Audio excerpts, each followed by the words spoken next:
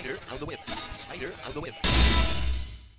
The algorithm for the star glow energy using the ascension and densities of vibration and frequency that leads to the portal of multi-dimensional structures that no man has ever been.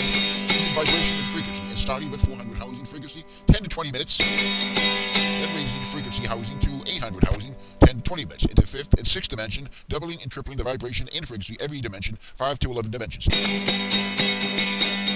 With my water experiences using the 369 technique and looking at it retrospectively, I was absolutely convinced I was on the right solution.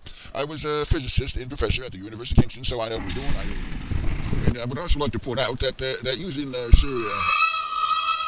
solus is enveloped into the sun waves, which is intercalaxed with the re-inductor tool and capped, introduced multiple levels of reset, ectonia, and crippling navigation of interference. Further, I would like to mention that I challenge anyone to come up with a better equations to this formula.